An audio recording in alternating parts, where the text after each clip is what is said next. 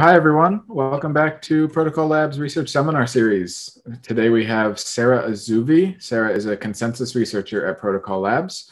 She gave a talk to us in February on Winkle, which is a decentralized checkpointing for proof-of-stake systems. Today she's going to talk to us about tools for game theoretic models of security for cryptocurrencies. Sarah, super happy to have you back. Thanks so much for giving a second talk this year. Go ahead and take it from here. Thank you. Thank you very much. I'm also very happy to be back. I'm going to present this work that was presented at Crypto Economics System last year, 2020, and that is joint work with Alexander Hicks from UCL. So I'm going to start this talk by some observation.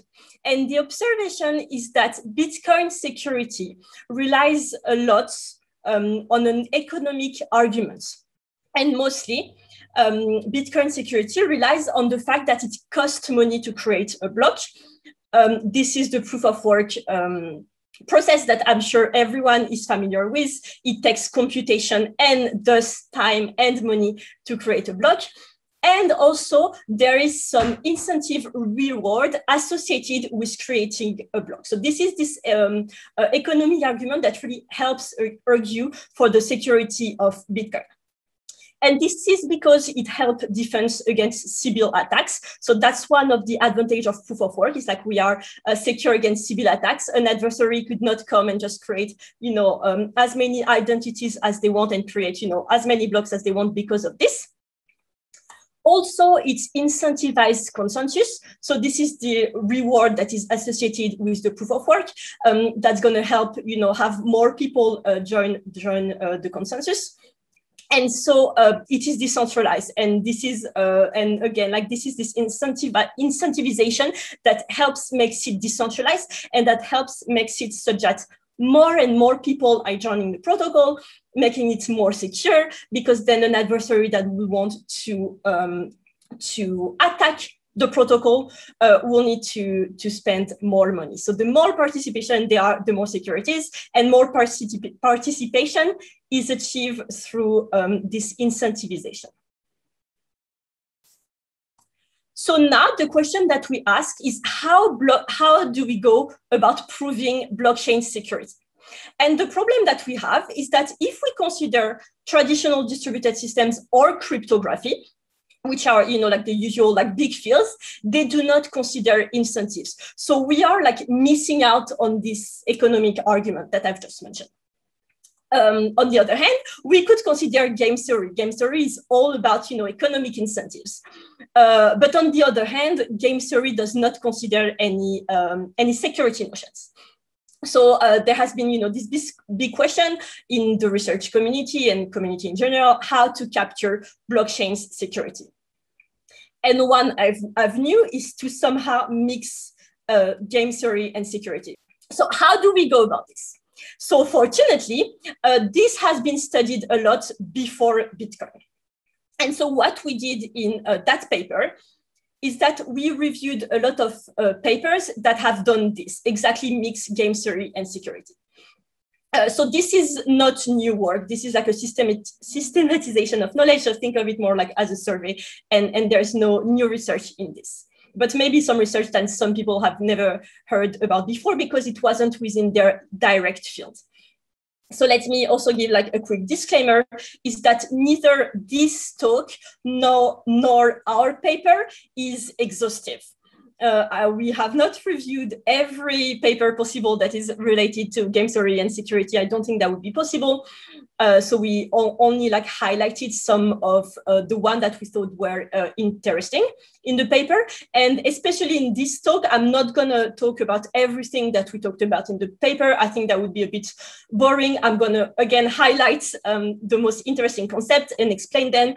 And then hopefully I will tease your curiosity. And if we want to have more details, you can just go and read more details in the paper. So now, after this disclaimer, so first, why mix game theory and security? For Bitcoin, I think it's quite obvious. I've explained it, but before Bitcoin, as I said, most of the paper we reviewed, they appeared before Bitcoin. So why people were even doing this? And basically, the field of security economics tells us that security is about more than technical constructions. So again, if you want more details about this, we have a paper that was presented at SPW in 2018 about this that is called Incentives in Security Protocols that discuss this. But for example, let me give you like a high level example. If you think about like chip and pin technology, so what you're going to use, when you use your card, I think in the US they don't use it, but in Europe, when you use your card, you're going to put, your chip and type your pin. And so this like technology, cryptographically, they are quite secure. However, there have been a lot of frauds with them. And what some researchers have found out is that all the frauds and all the vulnerabilities that happened with chip and pin, they were actually due to like misaligned incentive and not security flow in cryptography or something like that. Like, for example, they found out that sometimes the bank were omitting to produce like the digital signature of the card because it was cheaper to do so, or the merchants were not asking for the PIN. And basically, as a result, there was a lot of frauds that was going on just because people had no incentive to use the system correctly. So like basically the way to solve these vulnerabilities was not with cryptography or hardware security or anything else, but really with aligning incentive with security. And so on the other hand, game theory and mechanism design, they serve to promote a good outcome. So that's, exactly what they are here to help us with, like how to design a system such that people will use it in a way that is secure. So before going further, I'm gonna give a little primer on game theory and also mechanism design. I'm gonna start with game theory. So game theory, if you think about a game that is defined by a set of actions and a set of outcome, the point of game theory is to find, each player best strategy, so strategy that will maximize their utility. And one solution concept that is very famous within game theory is Nash equilibrium. What Nash equilibrium say is that no participant can gain anything by unilaterally changing their strategy if the strategies of other players stays unchanged. So I'm sure everyone has heard about it. That's very common and well used in game theory. However, Nash equilibrium have a lot of limitations. So, for example, they don't consider coalitions. Also, they don't consider irrational players. Everyone is considered, rational, following some predefined utility. They don't consider arbitrary faults. So, that's something that, for example, we have in distributed system, that some process can just like break in an arbitrary way. That's not something that is considered usually in game theory. They don't consider also external incentives. Everything is defined within the system. And also, there are maybe other limitations as well, but one of them is also that computing a Nash equilibrium is not always a tractable paper. There are a lot of research on this that I'm not very familiar with, but you should know it, that it's not actually easy to find the Nash equilibrium for a game.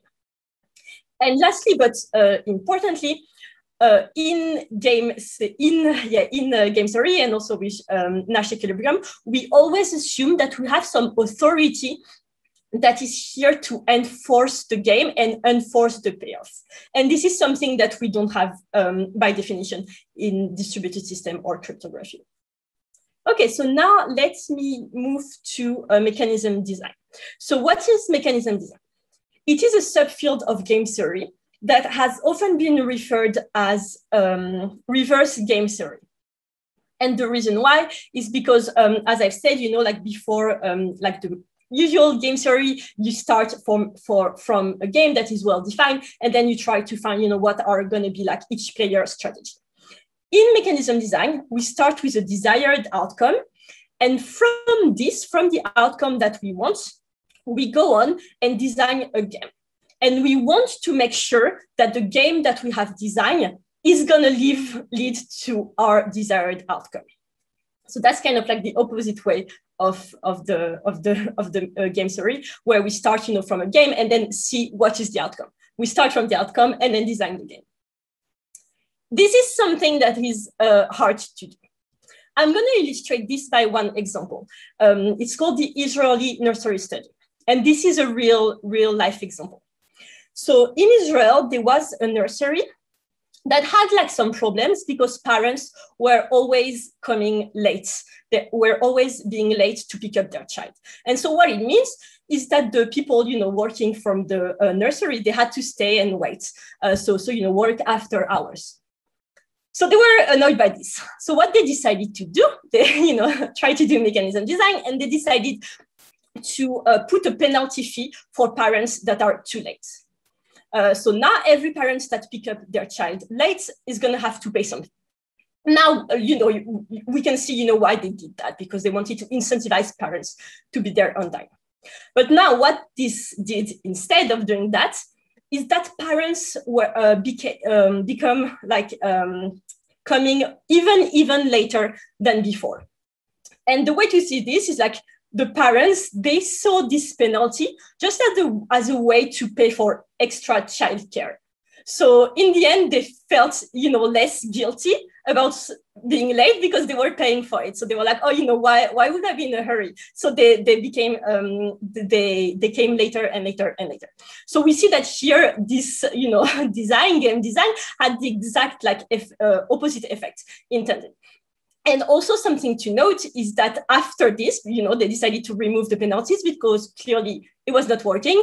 But unfortunately, it didn't change the behavior of the parents, and the parents were still coming later than before. So this, little anecdote to highlight how hard it is to design an incentive system, and also the fact that when you do this, you can change the behavior of your system irreversibly. Okay, so now that we have touched on game theory and the difficulty of game theory, let's talk about security. So first, in security, unlike game theory, we don't consider rational players. We consider an adversary against honest player. And the aim, of security is to have things work.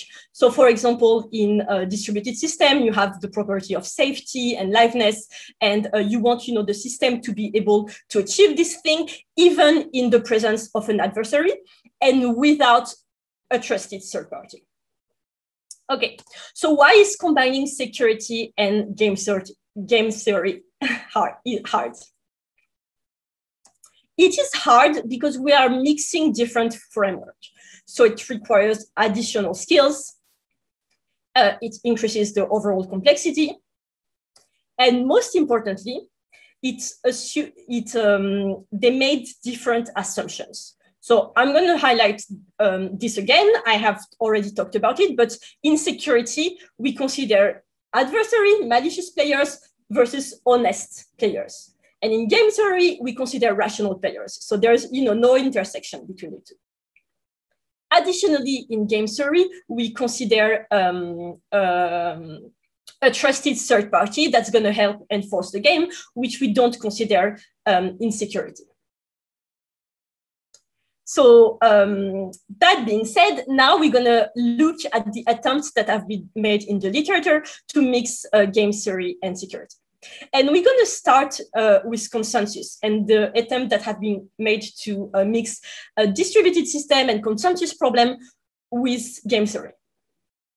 So the first model that I'm going to talk about related to this is the bar model. The bar model was presented by Jean-Philippe Martin and his co-author. And the premise of the bar model is that we're going to consider Byzantine, or malicious players, altruistic player. So that's, again, as before, so nothing new here. And the new thing here is we're going to add rational players. So basically, all, the three different types of players, of agents, they are all, mixing together in this framework. And in their paper, basically, they propose some, consensus protocol that are resilient to both Byzantine and rational faults. So even if some players are rational, like their consensus protocols are still going to achieve what they want to achieve, which is safety and liveness. And also one good thing about this is that they present a model that has an unbounded number of rational users. So, usually in distributed systems, the number of malicious players need to be bounded by 1/3. In that case, they don't need to bound the rational players. So that's actually quite a strong and nice result. So again, I'm not going to go into detail, but if you are curious, I invite you to look at their paper. One thing to note is that also maybe this protocol is like hard to apply in practice. Now, let me move on to a new concept that basically refines the bar model, and that's the concept of robustness. So robustness, you can think about it as the extension of a Nash equilibrium that consider also coalitions, basically. So that's a system that was presented by Itai Abraham and his co-author. And basically they just like define a Nash equilibrium, but extend it to the case of also like malicious users and coalitions. So that's also like a nice paper that I invite you to look at. But something to note here is that in their definition of robustness, they consider Byzantine players and rational player differently. So the two are not like independently. The two are not considered dependently. So that's also like one of the drawback of this concept. So that was mostly some concepts that were presented in the field of distributed system. Now I'm going to move on and talk about some concept of cryptography. And what I mean is like cryptography mixing game theory. So that's also a problem that a lot of cryptographers have been interested in well before Bitcoin. I'm going to start by introducing one like subfield of cryptography that is called rational cryptography. As the name suggests, it's the theme of it is to have cryptography, but with rational agents. And in this talk, I'm going to focus on one particular concept, which is rational protocol design. And rational protocol design. So how does it work? So basically, it works by having a meta game between a protocol designer on one side and an adversary on the other side. And the idea is that the protocol designer will send the protocol that they have designed to the adversary, and the adversary will reply back with an attack on the protocol. So for those of you who are not familiar, that's like the normal game-based security. That's how security is defined in some context in cryptography. Now, the difference in rational protocol design is that the adversary will not be a fully malicious adversary, but instead it will be a rational adversary. And so what it means is that when we consider this model, the protocol pi that the protocol designer is sending to the adversary can have some vulnerabilities. And the idea is that the protocol will be considered secure if the adversary cannot exploit this vulnerability by making a profit. So that's very interesting because it means that according to this definition, some protocols that were not initially secure can now be defined secure as long as the adversary does not gain anything by exploiting the protocol. So for example, the adversary will lose money by exploiting the protocol. So again, that's quite very, very nice concept. And especially something that we note is like by adopting this definition, we are allowed to bypass some impossibility results. So some problems that have been shown to be impossible to solve, actually by considering this rational adversary could be solvable as long as the adversary cannot gain anything by exploiting any vulnerability. So very interesting model. Again, if you are interested, you can have a look at the paper. There are references about this.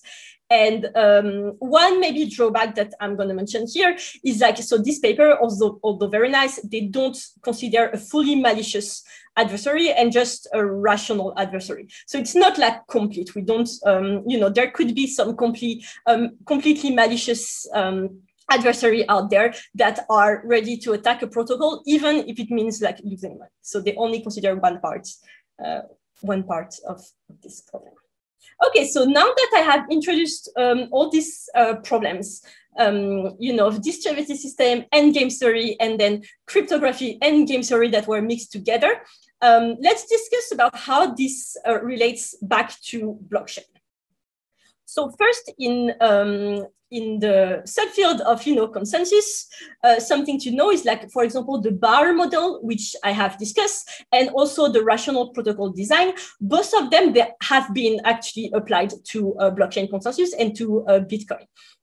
However, they haven't been widely adopted by the community, and you will notice that a lot of papers that propose blockchain consensus protocol, they will usually like leave aside the incentive analysis. So there isn't quite yet a model that incorporates incentives and security that has been adopted by the community.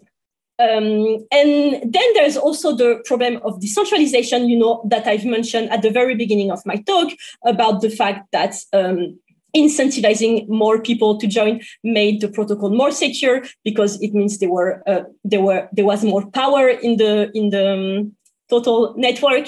So that's something that is like very specific to Bitcoin. And it's not something that has been also like widely studied.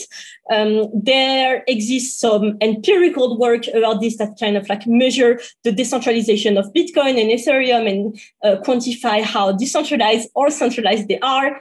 There is some theoretical work that has started to appear about decentralization. But that's also another problem of blockchains that isn't really considered by many protocol designers. So most paper that will propose some consensus protocol for blockchain, they will not also have like a full theoretical analysis of decentralization because there is no model widely adopted for this. Okay, so now we are getting closer to the end of the talk. So I'm gonna finish with some open problem. So maybe you are, curious, and we can discuss this. So first one is that utilities are hard to compute in practice. So as I said, as I've mentioned before, in general in game theory, we don't really like consider external incentives. We just define like incentive within the system. And I think that every paper that has come and tried to combine game theory with distributed system or security, like they have done the same, like keep the incentive like within the well-defined systems. And especially now with all the ecosystem of blockchains, all the new consensus protocol, etc., there are a lot of external incentives that have yet to be captured by protocol designer. Also, most of the research is theoretical, and we know that sometimes that's something that has been reproached, for example, in the field of economy, where a lot of models were not consistent with like real-world data. So it's nice to have all this model, but also it will be interesting to have some empirical data on the behavior of players and coalitions so that we can really understand what are those incentives and what are the actual utilities of the player. So, for example, there's a lot of discussion, some discussion that has been going around about long-term incentives versus short-term incentives. There are a lot of attacks, for example, like short-term incentives attacks that exist on Bitcoin that or any other, proof of work currency that have yet to be used in practice or at least observed in practice. And some arguments against this could be that miners also have long-term incentives in the game, so they don't really have any incentive to attack the system. So there are, a lot of difficulty when designing this utilities function. So I hope this has teased your security about all the work that exists at the intersection of game theory and security. And again, I think you should, if you're curious, you should maybe go and have a look at the paper so you can see like other concepts and maybe some concepts with more details. And then refer to the paper, and I would be very happy to take some question or even discuss this with other people at some point in the future. Sarah, thanks for the talks. Really, really nice, really interesting. Maybe you said that and I missed it, I'm not sure. But what's the difference between the bar model and the rational cryptography? What's like the main difference there? And can I say that if you take bar with zero malicious is like the rational cryptography model? You know? Actually, I think that's a very good point, because indeed, so bar, they consider, like the three type of players, whereas rational cryptography, they don't consider like fully malicious. So they consider only rational. So indeed, if you take bar, but remove the fully malicious, then they're kind of like equivalent, except that bar, it was defined in the context of distributed system. Whereas rational, so like they don't really consider any like game, they consider just like safety and liveness. Whereas rational cryptography, it was really defined in this meta game. So you really have the game between like the protocol designer and the adversary. So also in assumptions, they are different, but also in how they define security. One is distributed system and one is game-based cryptography. Okay, but okay, I see, and so the rational cryptography maybe is more like used and easier to use for two players protocol instead of multiplayer. So maybe also or not really. Not necessarily, because here it's a two-player game, but like between the protocol designer and the adversary. So actually, the protocol designer could have a game with like n parties, and that would work as well. So that it can be generalized to any player. Yeah. Actually, like it's a two-player game, but then the n-player case is like considered inside the protocol pie. So the game designer will design a game for n-player that the adversary will try to attack. I see. That makes sense. Yeah. Thank you. No worries. Yeah. Thanks. You previewed some open problems at the end of your talk. Are any of those ones that you are actively engaged in? I know you said you had a couple publications submitted at the moment as well. Actually, yes, one of them is indeed related, and especially I discussed, the problem of like decentralization and how to like formally define decentralization. So that's actually one of the at least I touched some aspect of this, maybe not the whole problem of defining decentralization, but some problem of formalizing some part of decentralization. That's one of my next suggestions. Yes. So and I'm interested in all of them. So I would be happy to discuss it with anyone who also has some interest. But I am working on this problem of decentralization and defining incentives within decentralization. A question in the chat about your thoughts on this type of research moving into applied questions about game theory and security. So how to go from the theory to the applied? Well, to be fair, like I think actually maybe most of I feel like now it's going the other way around. Like maybe like people are doing like some like measurements and things like that. So we have some idea of like what we observe, but we haven't done the model that's fits those observations. So I feel that actually maybe the research is going, maybe both ways actually. But there is more and more coming. So both on the applied and theoretical side. But I think now the problem also will be and this I don't have the answer, but how are we going to reach consensus on like a model, and how are we going to get a model that is like adopted by everyone? I'm not sure how that's going to work, but that's definitely something that's going to be interesting to observe what people decide to use as model, and that's quite interesting. Thank you, Sarah. That was fantastic. Really appreciate you taking the time to give this talk.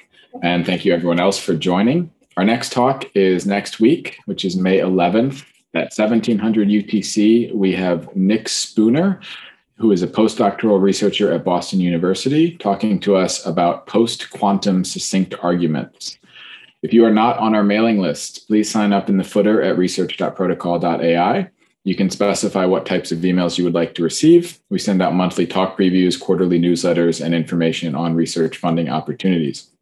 If you have a speaker or topic suggestion for a future talk, please email us at research@protocol.ai. Thanks for joining, everyone. We'll see you next time.